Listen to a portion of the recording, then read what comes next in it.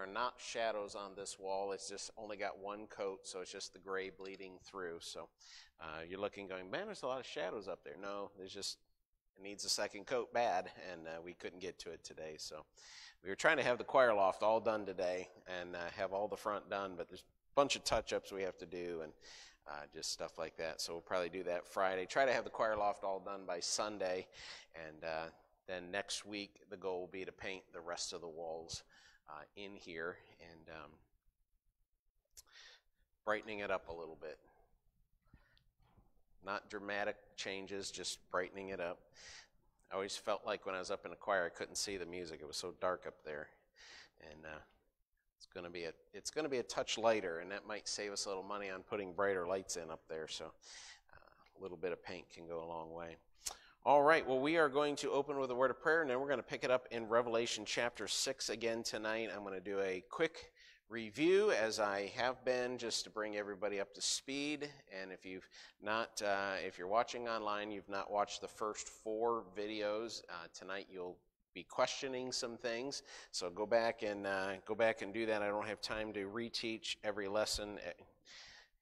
By the time I get to lesson 8 or 9, it would take 3 hours to lay all that groundwork again. So let's go to the Lord in prayer and be in Revelation chapter 6. Father, we thank you for the day and thank you for all the work that's been accomplished. And Lord, as we gather tonight, we pray that you bless our time. Give me wisdom in teaching what your word teaches. And we ask it in Jesus' name. Amen. All right. Well, I am going to, let me get ahead in my notes a little bit. We'll go through a little brief review, and then basically tonight I am going to, I don't want to say my best effort, I'm going to open the Bible and I'm going to shoot down some very common tribulation theology, and I'm going to blow it out of the water, I think. By the time you're done, you'll go, oh yeah, that couldn't possibly be, once you think it through. Okay, so we got the study of the end times. We said, of course, we set the precedents for that. Enoch and Elijah, those are not, the rapture is not a new concept that's only going to take place in the future. It's happened in the past in a different form. Daniel's 70-week vision is the foundation for our understanding of the tribulation and eschatology. The 70-week vision he had, it was a 490-year period of time broken into 3 distinct periods. The first 7 weeks, or 49 years, dealt with from the decree to rebuild Jerusalem to the completing of the street. The 62 weeks were from that point until Messiah be cut off, which gets us to, in my opinion, gets us to around 29 AD, which is when I believe Christ died, based on the studies that I have done. And then the last week, or 7 years, is what we call the tribulation. And in between the 62 weeks and the 1 week is the church age. The church age was not on the Old Testament prophetic calendar because the prophets could not see the church age. God did not allow them to see it because they were focused on Israel, and the prophecies that they gave were Israel-focused. They were not church-focused, okay? So that's why you have this gap between the first 483 years until this is the church age is in between there, from the time Messiah is cut off until the church age is completed. Then we go back to an Old Testament prophetic calendar. Keep saying prophetic, pronounce it correctly. We talked about the 3 people groups. When we're dealing with prophecy, there are only 3 people groups. There's the Jew, which are the descendants of Abraham through Jacob, the Gentiles, which is every other ethnic group on planet Earth, and the church of God, which are all those who are saved. So if you're saved here tonight, you're part of the 3rd group. If you're not saved and you're not a Jew, then you're a Gentile. If you're not saved and you aren't a Gentile, then you're a Jew. We all fit into one of these 3 categories, and it's important we keep them distinct, or we have problems in our eschatology. Israel is the object of the tribulation. Okay, this is all important stuff. I'm going to harp on it because if we don't have this down, if we don't understand this, error can creep in and false teaching and confusion can creep in. Israel is the object of the tribulation, according to Daniel chapter 9. It says, this vision, upon thy people, upon thy holy city. And then Jeremiah 37, Jacob's trouble. We're not of Jacob, we're the church. Okay? Israel in the tribulation. Daniel 9, what is the purpose of the tribulation? The tribulation is not just so God can throw a temper tantrum. No, the tribulation is about God restoring Israel back into the covenant relationship that he made with them. He made 3 covenants with Israel, one through Abraham, one through Moses, and one through David. We don't have time to cover all 3 of those covenants, but those are the covenants that God made with Israel. And it's on the basis of those covenants that he is not done with Israel. And the church has not replaced Israel. Okay? The replacement theology is garbage. The purpose stated in Daniel chapter 9 is to finish the transgression, make an end of sins, make reconciliation, again, all about Israel, bring everlasting righteousness, seal up the vision and prophecy, meaning put a period to all of that concerning Israel, and then to anoint the most holy, which will take place when he comes back the second time and he goes into Jerusalem and he sits on the throne of his father David. He will be anointed most holy, and he will rule for 1,000 years. We'll cover the millennial kingdom eventually. So let's go back to the rapture. What does the rapture do? The rapture ushers in the Antichrist. The Bible says in 2 Thessalonians there must be a falling away first. This is what makes the Antichrist acceptance possible. I believe the falling away is beginning in a way. It's happening now. There's a growing apostasy within Christianity, but there's also a falling away of truth in general in the world. Okay, there's just a willingness to accept whatever they're told, and don't believe your lying eyes. Believe me. Okay, that's conditioning for the Antichrist, because that's what the Antichrist is going to do. He's going to say, don't believe your lying eyes, trust me. And people are going to say, okay. So the Antichrist cannot be revealed until the restrainer is removed. Who is the restrainer? Yeah, the Holy Spirit of God, who dwells within us. When he is taken out of the way, not when he steps aside, but when he's taken out of the way. Well, the word rapture means to catch away. We are going to be harpazo. We are going to be caught away, caught up together with them in the cloud. Okay, the Holy Spirit is going to be taken when we are caught up. Thus, the Antichrist will then be able to come on the scene. 2 Thessalonians chapter 2, again, this is all review. We've covered this in detail. Go back and watch the first 4 episodes. I'm going to just call them episodes for lack of anything else. Makes me feel important to say I have episodes. My wife will tell you I have episodes, but they're not online. Okay, the Antichrist is revealed at the start of the tribulation. This is the sequence of events that undercuts the mid-trib and post-trib doctrine, false doctrine in my opinion, because the Antichrist can't come on the scene till the Holy Spirit's taken out of the way. The Holy Spirit can't be taken out of the way till the church is taken out of the way. So the rapture happens, the Holy Spirit is gone, the Antichrist comes on the scene, and both Daniel 9 and Revelation 6 tell us the first thing that happens in the tribulation is the Antichrist comes on the scene. Okay, so you can't have the Antichrist with the church here, and you can't have the tribulation without the Antichrist. So if you get those landmarks down, the Bible says don't move the ancient landmarks, don't move the old landmark. They used to put pillars on the corners of their property, and it was a serious offense to move those stones marking people's property.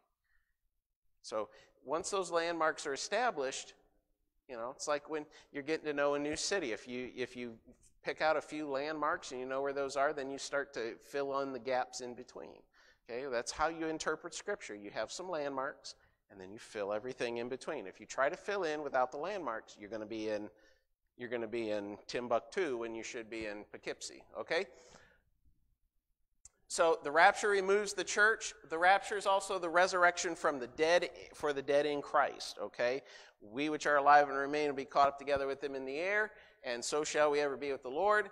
1 Thessalonians chapter 4 and 1 Corinthians 15. When the rapture happens, we will put off our corruptible and mortal selves, and we will be changed in the twinkling of an eye, in a moment, be changed into incorruptible, immortal beings. 1 Corinthians 15, and that's well established. That's the rapture, okay? So now we get to, last week we covered the first 4 sealed judgments in Revelation chapter 6. Revelation 6, 1 and 2. White horse and rider. The rider's the Antichrist. What's the first thing that happens when God starts the tribulation? Here comes the Antichrist, okay? It's not midway through the tribulation, and you can't have the Antichrist unless the Holy Spirit's gone. Can't have the Holy Spirit gone unless the church is gone. It's just that simple. He comes to power through diplomacy and deception. That's why he has a bow and no arrows. Second seal we covered last week, the red horse and rider.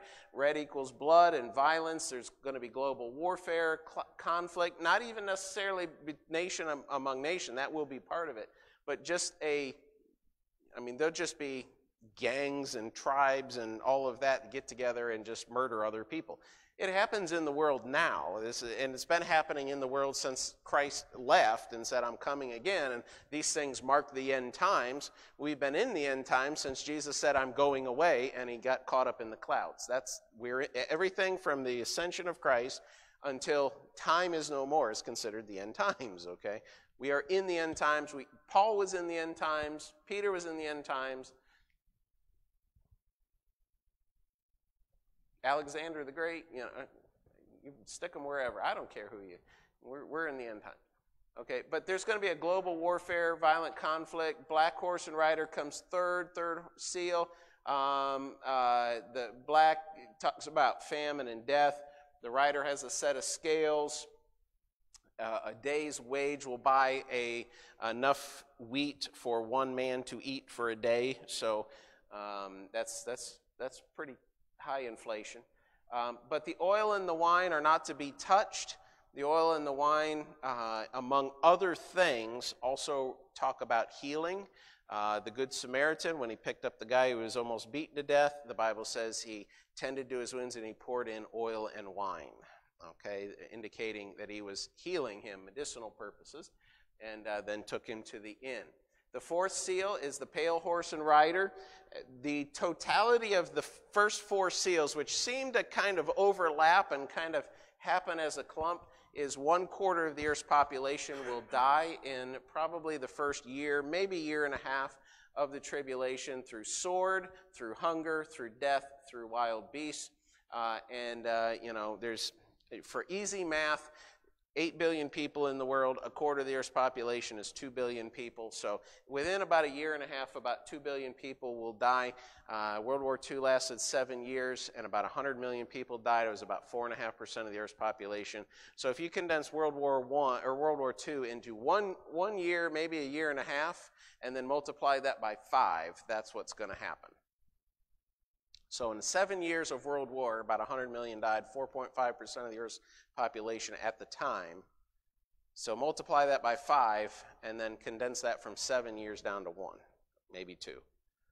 And now you understand the death rate, okay? So bad, and this is the easy stuff. It really only gets worse, okay?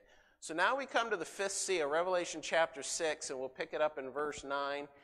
And we'll go through this tonight. We're not going to get in past the seal judgments tonight. Verse 9, it says, and when he had opened the fifth seal, again, that's the Lamb, Jesus Christ. He's the one opening the seals. When he had opened the fifth seal, I saw under the altar the souls of them that were slain for the word of God and for the testimony which they held. And they cried with a loud voice, saying, how long, O Lord, holy and true, dost thou not judge and avenge our blood on them that dwell on the earth? And white robes were given unto every one of them, and it was said unto them that they should rest yet for a little season, until their fellow servants also and their brethren that should be killed as they were should be fulfilled. And behold, when he had opened the sixth seal, okay, so we'll quit in verse 11. Okay, so what everybody interprets this, of course, it is under the altar. John's seeing this in heaven. He's seeing the souls of those who had been martyred for their testimony and for the word of God gathered there under the altar. And they were saying, Lord, how long before you take vengeance for what was done to us? You say, well, that doesn't sound like a very Christian prayer request. No, what did God say? He said, vengeance is mine. I will repay, saith the Lord. That's what he said. So he's made a promise, and these souls are only asking him, how long until you keep your promise? You said you would repay, and that vengeance is yours, and that's what they're crying for. They're crying for vengeance for their blood being shed for the word of God and for the testimony that they held. Okay? So it's all perfectly reasonable. So now, here's where the problem comes in. And we're going to try to shoot this out of the water because I don't think it's scriptural. And I'm going to show you why in Scripture I don't think it is. This always gets interpreted as these are people getting saved in the tribulation and then being killed for their faith in Christ. And that there are more yet to come, and that's why we're waiting until all of the people going to be martyred for the Word of God and their testimony. We're waiting for all of them to finish getting martyred, and then when it's done, then I'm going to deal with it. Which I believe by the halfway point of the tribulation, it is all completed, and then one of the plagues in the second half of the tribulation is specifically said to be God's vengeance. You shed blood, so he turns the water into blood. And he turns all the fresh water into blood. And he leaves them without, and he said, okay, you wanted blood? Here's your blood. And this is for all the people that you killed for the word of God and the testimony they held. So I'm turning all this water to blood. You'll have nothing, no water to drink. You'll have nothing but blood and all your fresh water. Okay, that's what God does in vengeance upon them. Sends them blistering heat and then takes away their water. That's a pretty good one. I think that'd be all right with me. We want everything to be quick. God says, no, we'll just slow it down a little bit. Okay, so are these tribulation saints? The Bible says they're given white robes. Okay, the white robes, we don't have time to get into it. Study the parables Jesus taught. The white robes are their wedding garments. Just study Jesus' parables, what he talked about when he talked about weddings. Okay, those are all prophetic. They're prophetic parables. Every single one of them explains things about Israel and explains things about the rapture. Told them to wait until the rest of the martyr join them. Are these souls of the tribulation saints that were martyred in the first part of the tribulation? Every book I have on my shelf about Revelation says yes.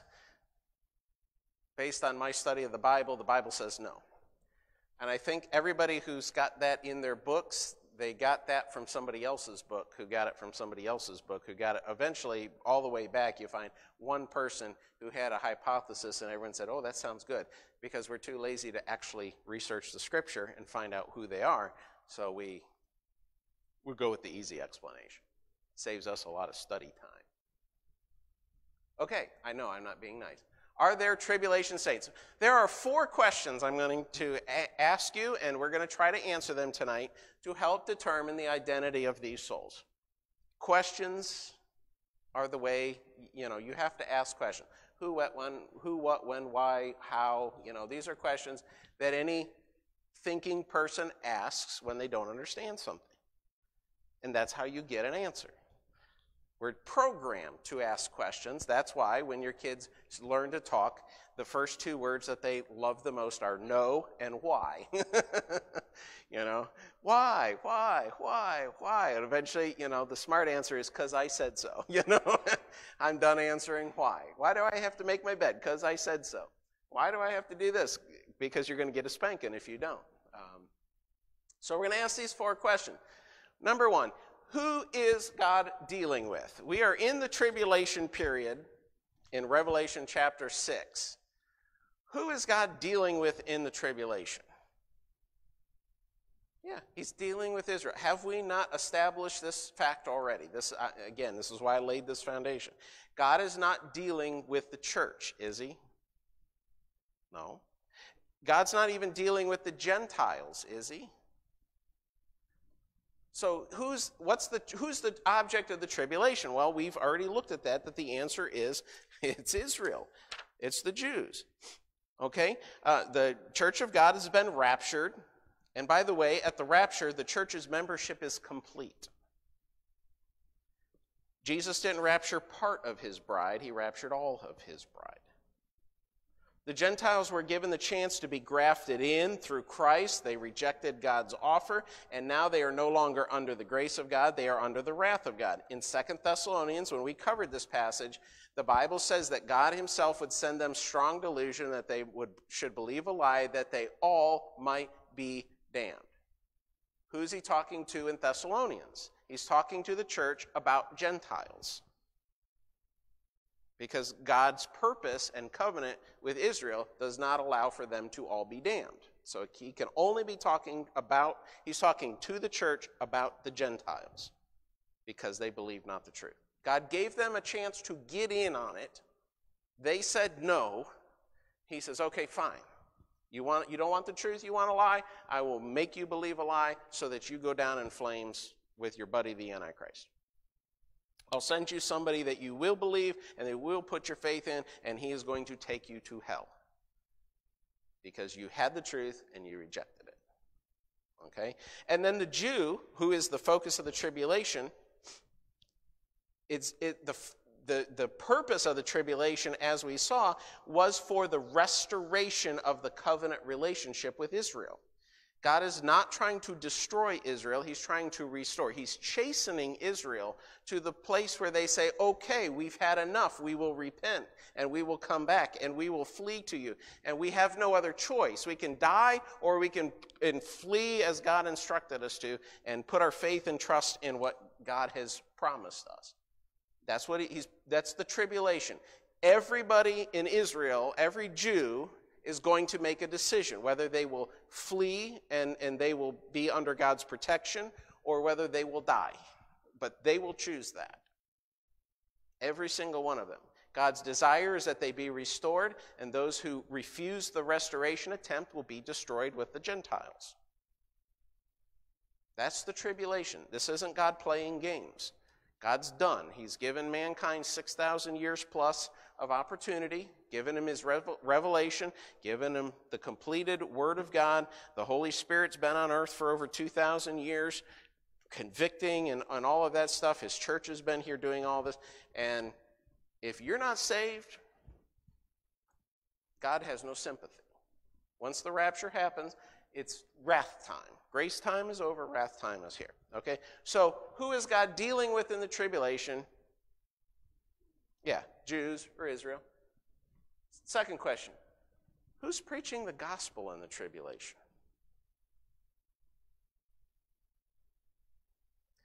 The church has been raptured, correct? Okay. So the church isn't there, so who is preaching the gospel? Right, no one. Well, what does Romans say? It says, how shall they hear without a preacher? That's what it says. Whosoever shall call upon the name of the Lord shall be saved. How then shall they call on him in whom they have not heard? How shall they hear except one be sent? Except one preach to them? How can one preach except he be sent? That's Romans chapter 10. Okay, so who's preaching the gospel? All right. Well, here's the answer I get. It's the 144,000 in Revelation 7. They're preaching the gospel. Oh, really? Show me where they preach the gospel. To which I get that sound right there. Nothing. Show me what they do. Do you know that the New Testament church is the only institution in human history ever commissioned to spread the gospel? God never commissioned Israel to do it. He only commissioned the church. Here's some things that are going to blow your mind as well. Israel never being tasked with evangelization, and since no commissions given to these, we have no recorded commission for the 144,000 that says that they have an evangelistic duty. So there's no reason to believe they'll go about the world evangelizing. In fact, God sent prophets to foretell God's judgment where there was no opportunity for repentance. Jeremiah was one of them, where Jeremiah said, the Babylonians are coming, they're going to take Jerusalem, we're going to be killed, people are going to starve, the city's going to be wiped out and destroyed, and there's nothing, if you repented in sackcloth and ashes today, it would still happen because you've had century after century of prophets and God is done with you. You have refused, and now I'm telling you this judgment's coming that's been promised. And if you were to fall down on your face and beg and sob in tears and put on sackcloth and ashes, the Babylonians would still do every bit of damage to the city of Jerusalem and kill every bit as many people as he did before. Just read Jeremiah. That's what he said. For a while, he was preaching the message of, hey, there's a closing window here. You better get on the train. And then God told him, the window's closed. The Babylonians are coming. I'm bringing Nebuchadnezzar, and he's going to wipe you off the face of the city of Jerusalem. And tell them that there's nothing they can do now to change that. It's happening. Okay? That's happened before. It's happened to Israel before. But it's happened other times in Scripture before as well. Here's what Jesus said of the Pharisees, or what it says of Jesus and the Pharisees, Matthew chapter 13, verses 10 and 11. The disciples came and said unto him, Why speakest thou unto them in parables?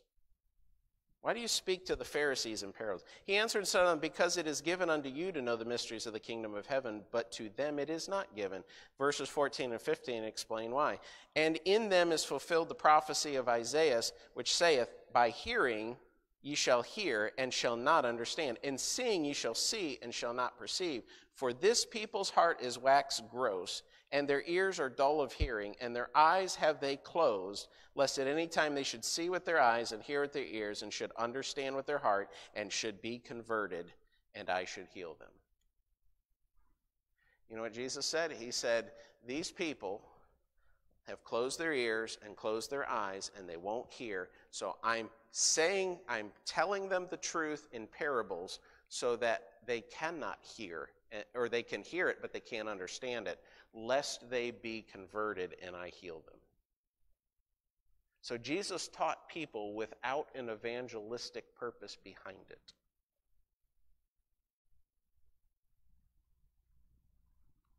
Is it possible that the 144,000 witnesses are there just to tell people, hey, God's judgment's coming and there's nothing you can do about it, and there's no evangelistic purpose behind their preaching? Is it possible? Mm-hmm. Because God sent people to preach without an evangelistic purpose before. Is there any indication in Scripture that God has any interest in evangelization in the tribulation? No, when he says things like that they all might be damned, that doesn't indicate an evangelistic purpose. So a lot of these things have been assumed and they've been taught, and because we're too lazy to really ferret it out in Scripture, it's just easier to go with that. But I've yet to find anywhere in Scripture that tells me that there'll be anybody getting saved in the tribulation. Because, one, God's dealing with Israel. Two, there's nobody preached the gospel. The church is gone. The only institution ever given on earth, commissioned to evangelize, has been the church, and it's not there. Can you have evangelization without the church? No, not scripturally. Who's convicting the lost? Let's say the 144,000 are preaching the gospel. Do you know that the preaching of the gospel is useless unless the Holy Spirit is involved in the process? His job, Jesus said his job was to reprove the world of sin, to bring conviction or to convince people that the Word of God is true.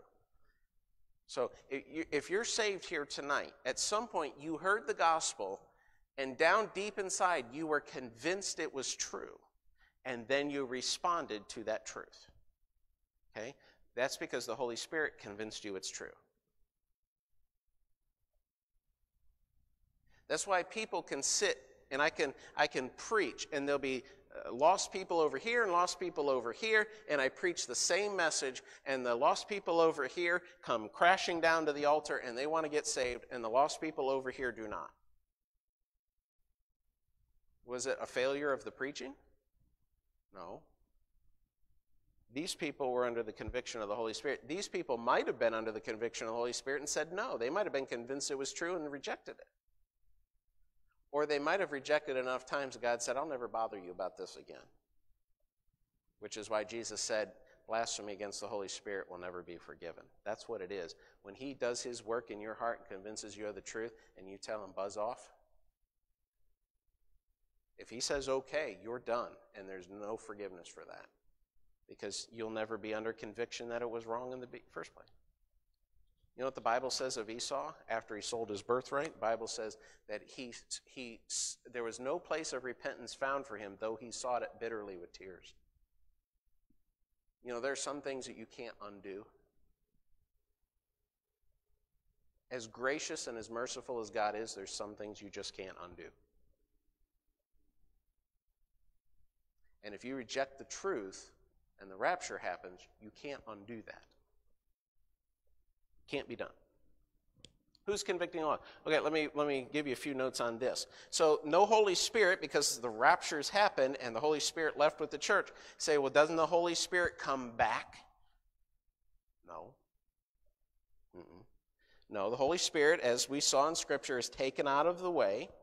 The New Testament church's mission to evangelize began after that the Holy Ghost has come upon you. Acts chapter 1, verse 8.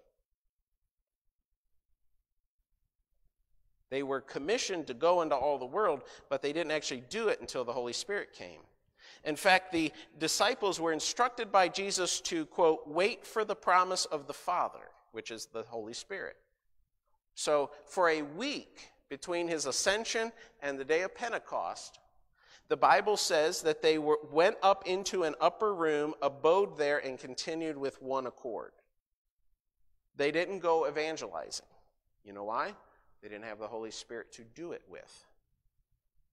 Because you cannot evangelize without the Holy Spirit. So he commissioned the church, and he said, now you can't do anything with this. Just wait for the promise of the Father. Wait for the Holy Spirit. And then ye shall be witnesses unto me, both in Jerusalem and Judea and Samaria and unto the uttermost part of the earth. Okay? So, the church is gone. Who's preaching the gospel? Not the church. They're gone. Who's bringing people to a convincing that the Word of God is truth? Not the Holy Spirit. He's gone.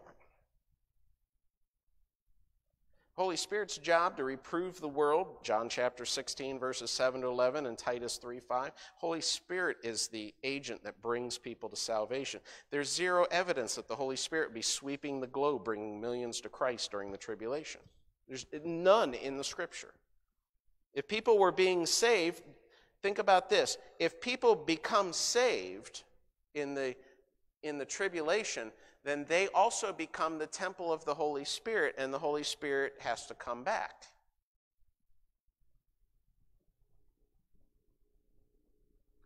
Or you try to have tribulation saints who are not part of the church and thus not part of the promises Christ made to the church. So they would get saved and not have the Holy Spirit. How does that work? Because the Holy Spirit is the one, he is the earnest of our inheritance, he's our down payment, and he's the one who seals us. We are sealed by the Holy Spirit unto redemption. So how do you have a saint without the Holy Spirit's work in his life of the sealer, the temple? So you get some really screwy ideology and some really screwy theology if you try to put saints in the tribulation. Because now the promises Jesus made to those who believe in him can't be fulfilled because they're not part of the church. Well, that doesn't make any sense to me, does it? Have you ever heard anyone explain that before? Who you've read a book on Revelation, or you've had some eschatology guy who goes around the country writing books and preaching, and everybody wants to come hear about the end time. He stands there and says, "These are the martyred saints of the tribulation, and there's more going to be coming." And then we've got the next passage in chapter 7 and 8 dealing with the great multitude and all that. Have you heard any of them explain how these New Testament church saints exist outside of the church during the tribulation? They can't. And they haven't thought that far. I'm not saying I'm a genius, but I don't get my theology from the books on my shelf. I get it from this book here. And I don't go to this book with a preconceived notion of what I think the Bible says and then go prove it. I go to the Bible and I say, what does it say? I don't know what it says. Tell me what your word says.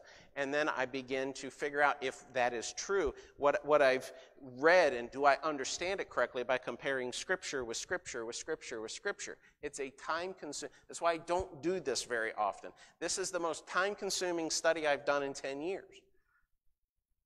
I literally, for the 40 minutes of stuff that I give you, I have probably 6 or 7 hours worth of study in it, and I've got 20-some years of studying the Bible under my belt for this. I've even written my own book, which I don't even agree with anymore, because as I study more, I find out, oh, I wish I had known that when I wrote my first Revelation study, because that's not true. Okay, one more question.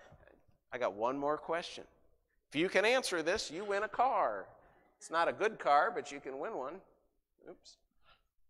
Let me go back. How does one find the truth in the tribulation?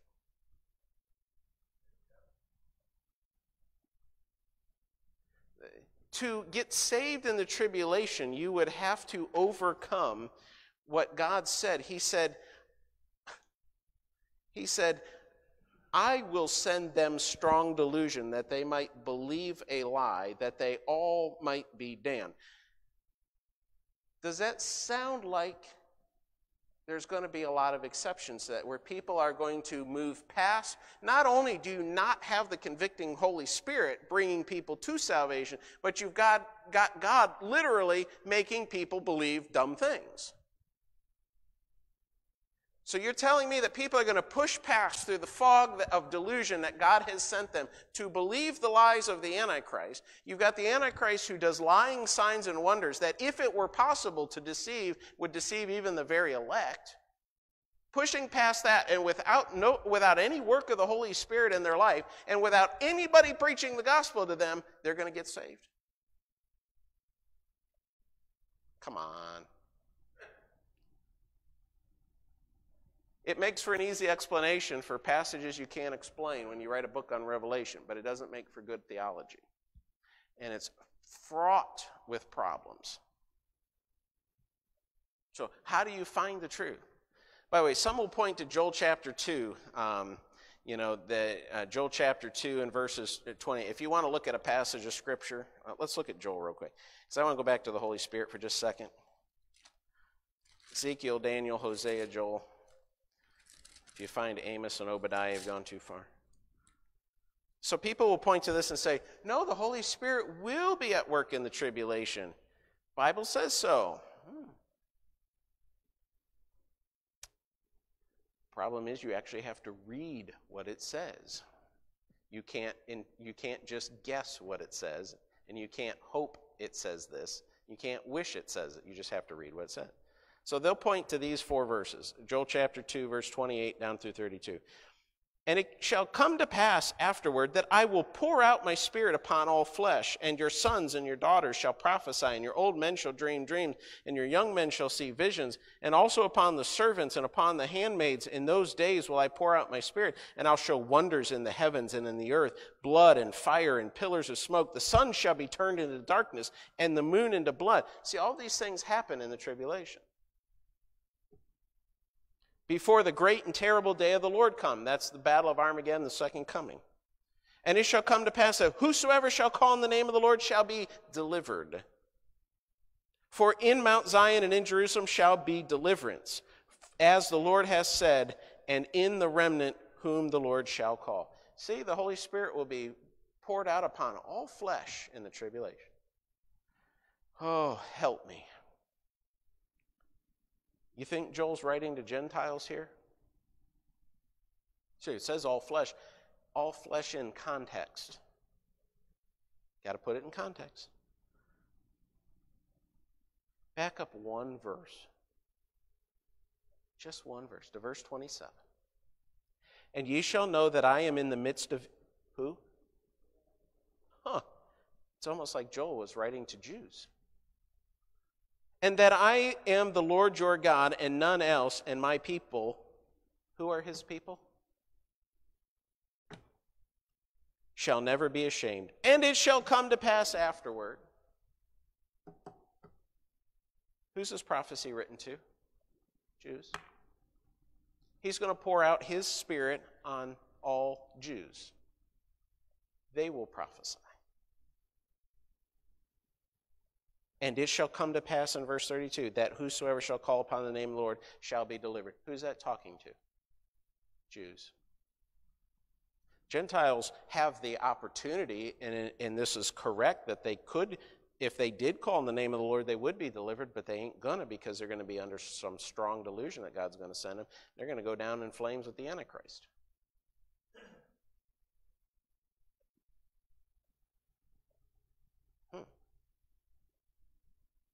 Remember the three groups of people? I said if you don't keep those three separate, you get some really bad eschatology out of it. Joel chapter 2 is not written to the church. It's not written to those in Christ. It's written to Israel, based on the covenant relationship God has with Israel. He does not have a covenant relationship. He does not have that covenant relationship with us. The new covenant that we are under was written in his blood. It is a new and different covenant. But the old covenant still exists for Israel. The Abrahamic, Davidic, Mosaic covenant still exists. So Joel chapter 2 doesn't promise the Holy Spirit's going to bring millions to Christ. It just cannot. It's, again, if you come up with an interpretation of a scripture that leads you to a contradiction with another scripture, that you have one where it's clear, 2 plus 2 is 4, and then you read another scripture that says 2 plus 2 is 7, and you're like, the 7 doesn't override the clear one, or the 2 times x equals whatever, where this one's a little unclear, and I come up with my answer, and then like they used to have you do in algebra, you have to check your answer. They want you to go back and check and show your work and all that stuff, okay? Well, 2 plus 2 is always 4, so if you don't use 2 plus 2 equals 4 in figuring out what x equals, you're going to get the wrong answer. And whatever answer you come up with over here does not change the truth that 2 plus 2 is 4 over here. So when you're interpreting Scripture, you can't violate something that is taught in order to make an interpretation over here. It's got to all be together. Okay? So in conclusion, the New Testament age will end at the rapture. The day of grace will end with the rapture. God will now only be dealing with Israel on the basis of his covenant, and the Gentiles will be subjected to the wrath of God. And if you keep reading in chapter 6, go with me down to back in Revelation chapter 6.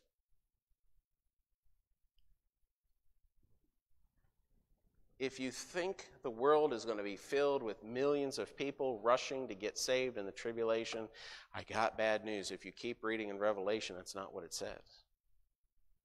Verse 15, and the kings of the earth and great men and the rich men and the chief captains and the mighty men and every bondman and every free man hid themselves in the dens and in the rocks of the mountains and said unto the mountains and rocks, fall on us and hide us from the face of him that sitteth on the throne and from the wrath of the Lamb. For the great day of his wrath is come, and who shall be able to stand? Is running and hiding indicative of repentance? No. When Adam and Eve sinned and they heard God hit the garden, what did they do? Go running up to him, fall at his feet? What did the Bible say they did? They hid. Why? Because that's not repentance. It's acknowledgement of guilt, but it's not repentance. They ran and hid. God had to coax them out of hiding. This time, they run and they hide because they know that the wrath of the Lamb is upon them. How do they know the wrath of the Lamb is upon them? My guess is somebody told them that. Well, who would tell them such a thing? I don't know. Maybe there's 144,000 odd from 12,000 from all 12 tribes that get sealed in their foreheads and sent out to say, hey, this is not global warming. This is the wrath of the Lamb. He's a liar. He's not telling you the truth. The truth is God's judging you because you receive not the truth. And you know what? They're probably going to kill those 144,000 troublemakers. And then those souls under the altar will get their vengeance because the final piece of the puzzle will be complete. So let's go back and ask the question, who are the souls in chapter 6 under the altar that have been martyred? Are they church saints? They might be. They're not tribulation saints. Are they Old Testament prophets and priests who were slain for the word of God and for the testimony that they held? And a lot of those. In fact, I was reading in Luke this morning, and in Luke chapter 11, Jesus referenced that. And look at Luke chapter 11, I think it's verse 50. Isn't it amazing? On today, when I'm getting ready to deal with this, I'm reading this very passage.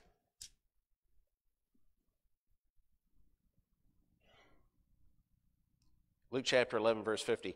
That the blood of all the prophets which were shed from the foundation of the world may be required of this generation. From the blood of Abel unto the blood of Zechariah, which perished between the altar and the temple. Verily I say unto you, it shall be required of this generation. Woe unto you, lawyers, for ye have taken away the key of knowledge. Ye entered not in yourselves, and them that were entering in ye hindered. You know, Jesus said from Abel, he calls Abel a prophet. And from Abel all the way to Zechariah, who was killed between the altar and the temple, he said, their blood I will require of this generation.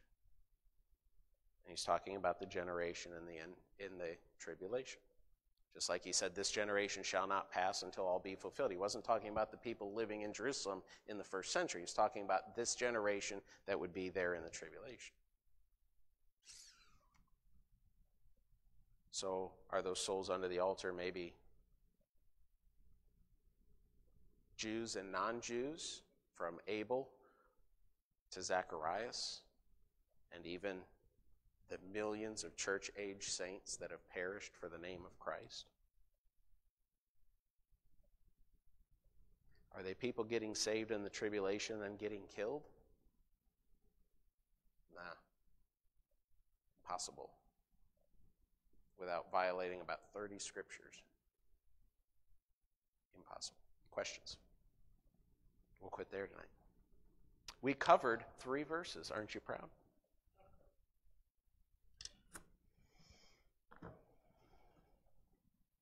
Paul. If the Jews encompass the people from Abraham through Jacob, that would be Jacob. Yes. Someone of the Jewish faith today, or someone from 100 years ago, 200 years ago, would they not be under that covenant? Okay. They, upon getting saved, would be under the new covenant. They would become part of the church of God. Just like the Apostle Paul and Peter, they spent a lot of time talking about that in the scripture. There's neither Jew nor Greek, bond or free, male or female, because in Christ we are one. So they will enjoy the new covenant. Israel, that gets restored, will enjoy the first covenant, the Abrahamic covenant. Does that make sense? Paraphrase and clarify. Yes. So a Jew today, their path to salvation is not through the covenant, but through Christ. Okay. Yes, there's none other name given under heaven whereby we must be saved. So if you want to be saved, you have to come through Jesus Christ. The Abrahamic covenant will not save you. It never did save you. Only Christ can. Where was it I was reading? Maybe that was also in Luke today. Somewhere between chapter 11 and chapter 16 or 17. Jesus said the law and the prophets were until John. John the Baptist was the end of the law and the prophets. Not too long after John the Baptist was beheaded, Jesus went up into a mountain with Peter, James, and John. There was Moses and Elijah, the law and the prophets. And the Bible says the conversation was about his decease, his future execution. By the way, the Bible also says the disciples were asleep while they were talking about that. They only woke up at the end. They missed the best part of the conversation. So, yeah. But Christ is the fulfillment of the law and the prophets. It always is through Christ. It always has been, always will be through Christ. So. Anyone else? Anyone want to argue?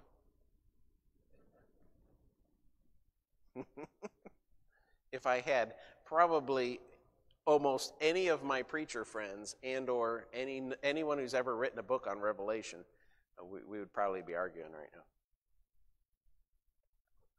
I have never heard anyone present this. You say, well, that should tell you something, Pastor. I don't care if everybody believes something. If I can't find it in this book, I don't believe it. Period. And I think I just laid out about 10 reasons why you cannot have tribulation saints. Ian.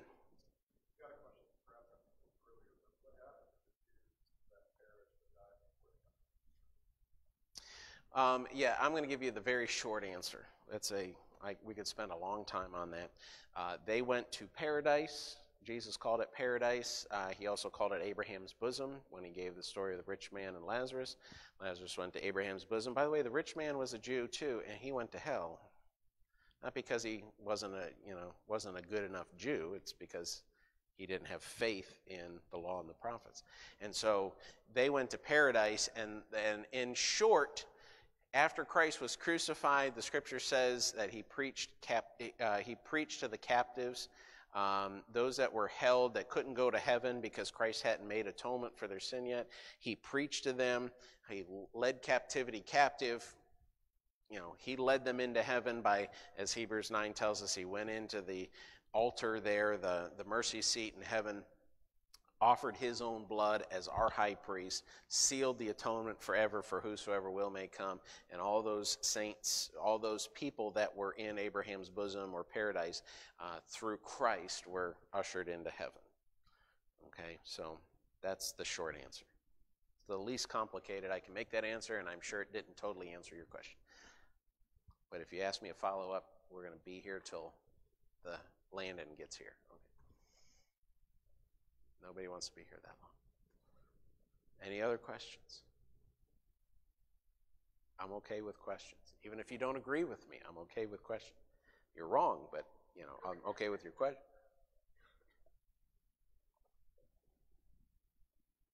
By the way, I used to believe these were tribulation saints because I didn't know my Bible well enough, and then years and years and years of study and learning and going, how is that going to work? Go ahead, Paul. Have you ever, I assume everyone knows you're quite a baseball guy, Mm-hmm. and to bring baseball into it, you've seen The Natural. Mm-hmm. Well, yes, it's been a long time, but yes, I saw The Natural. You know that Robert Redford and all of them into a hitting slump, and they bring in, he calls him a two-bit mark, trying to tell them that to psych their way out, and Robert Redford walks out. Have you ever been in a meeting, gathering, teaching, whatever, where you're going? Yeah, this dog don't hunt. Kind of left. Yes. Mm-hmm. Yeah, my wife was with me. We were at the time, it was probably the largest pastors' meeting in the country. It was insisted upon us that we hadn't lived and haven't touched heaven until we've been to this particular pastors' meeting. And we went, and the pastor, who was lauded as being this great man of God and all that, he got up and started spitting and ranting and raving. And there were a bunch of idiots down front, hooting and hollering, waving their Bibles, screaming. And it felt like I was at a Nazi rally. I've seen just about every video that was taken in the 1930s in Germany. If it's on film somewhere, I've probably seen it somewhere. Studied Nazi Germany to a great extent. And I felt oppressed demonically in that room. There was probably 5,000 people in the room, maybe more, maybe 8. I mean, there's a lot of people. And almost all of them are preachers or preachers' wives or missionaries and all that. And I felt so demonically oppressed in that room, I got up and left. A few years later, that pastor was arrested and sentenced to about 30 years in prison for taking an underage girl in his church across state lines for sex.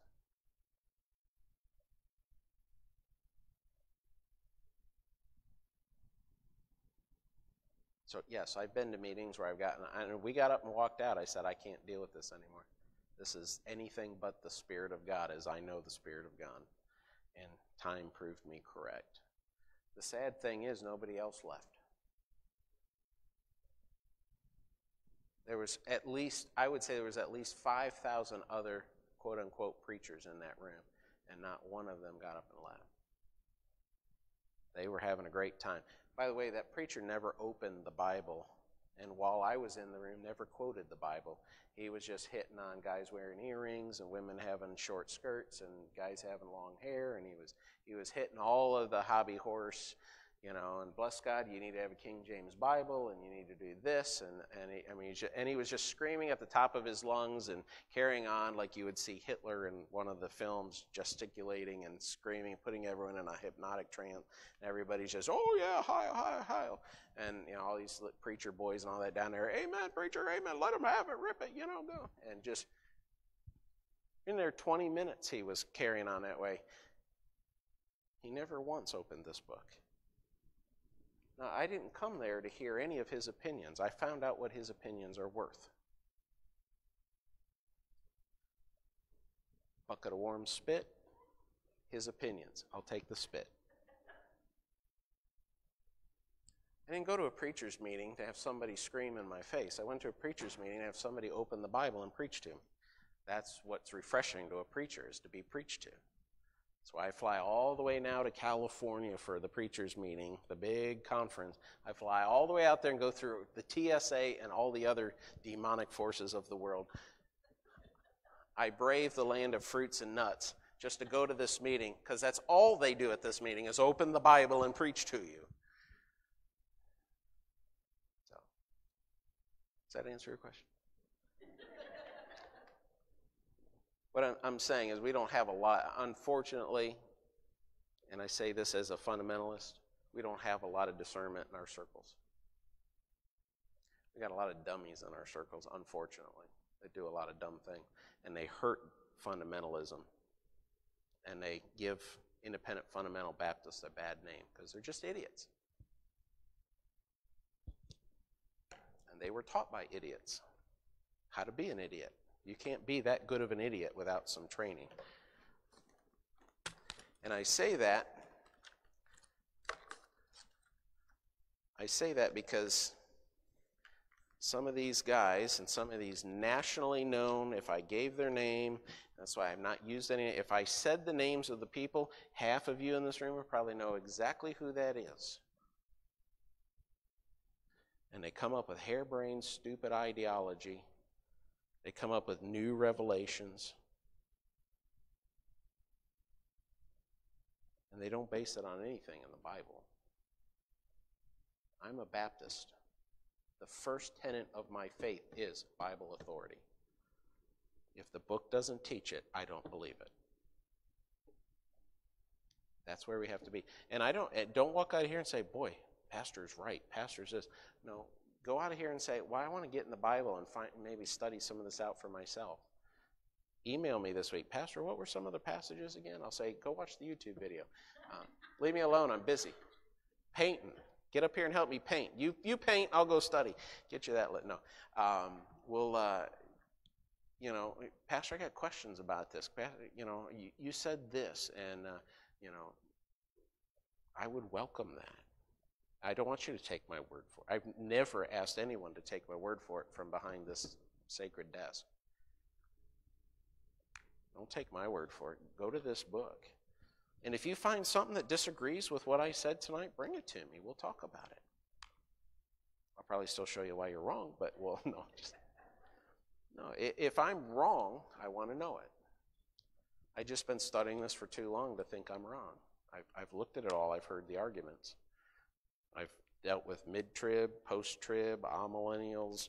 I've dealt with the Soul Harvest, you know, the whole Left Behind series of books was written based on the ideology that there'd be millions upon millions upon millions upon millions of people getting saved. And I say, show me that in the Bible. Oh, well, Revelation chapter 6. Set that aside, because you're looking at Revelation 6 and then you're deciding there's millions of souls. How do you have millions of souls getting saved? Well, Revelation chapter 6. Well, what does Revelation 6 state? Millions of souls. You know, it's just kind of this circular argument. If you don't, okay, how are you interpreting that? Show me the scripture that points to that interpretation. Well, I can't. We date the rocks from the fossils, and we date the fossils from the rocks. We interpret Revelation 6 because we know there'll be millions of souls that get saved in the tribulation. How do you know there's going to be millions of souls saved in the tribulation? Because Revelation 6. What's your criterion for interpreting it that way? Because there's millions of souls going to be saved. How do you know? Because Revelation 6 says it. But how do you know Revelation 6 is saying it? Because there'd be, you know, just... And that's what you get. You go round and round and round and round. And I've even had older preachers I've gone to that go around the country and they preach this stuff. And I've even gone to them. I've seen their books. I've even bought some of their books. And I've read it. And I've gone to them privately and said, I'm really having trouble with this. Would you explain this to me? And we go round and round the same circle that I just explained to you. That's all they've got. And you say, yeah, but what about the strong delusion God's going to send? Well, you know, it's not going to hit everybody. You know, that they all might be damned doesn't mean they all will be damned. Okay, well, you know, why does God even have a tribulation why didn't he just bring the tribulation immediately? Or if the purpose of the tribulation is evangelism, why do you wait so long to do it? And how's he going to do it without the church and the Holy Spirit? Oh, well, it's a different dispensation, and they'll have this, and, you know, it'll just be like this and like that. Oh, really? Can you show me that in the Bible? No. Okay, so we have your opinion. Okay, got it. Well informed. I don't like to be contrary. One of my best friends in the ministry I described him as contrary one time. He still reminds me that I called him contrary. I said, brother, I think you just like to be contrary to popular opinion. He said, I just like to read the Bible and study it and get the right answer. Right there with you. So now he's retired. Now I'm the contrary one. I enjoy being contrary, to be honest with you. All right. Tonight is the night we'll update our prayer list for February. If you have a prayer request that you want to include and you're not here tonight, please email it to the church. We won't be in the office tomorrow morning, I don't gather. But assuming we're not going to be in the office tomorrow, just email it to the church, and when we do the prayer list on Friday, we will have it. So try and get it in tomorrow, and we'll add it to the prayer list. Or you can, I was going to say, fill out a connection card, but there's some on the wall, yes. There's a big stack of them up there in the choir loft. All right. So if you would like it put on the prayer list, say, Pastor, I'd like this on the prayer list tonight, and we'll add it too. Saturday is the men's prayer breakfast, 8:30 to 10:30.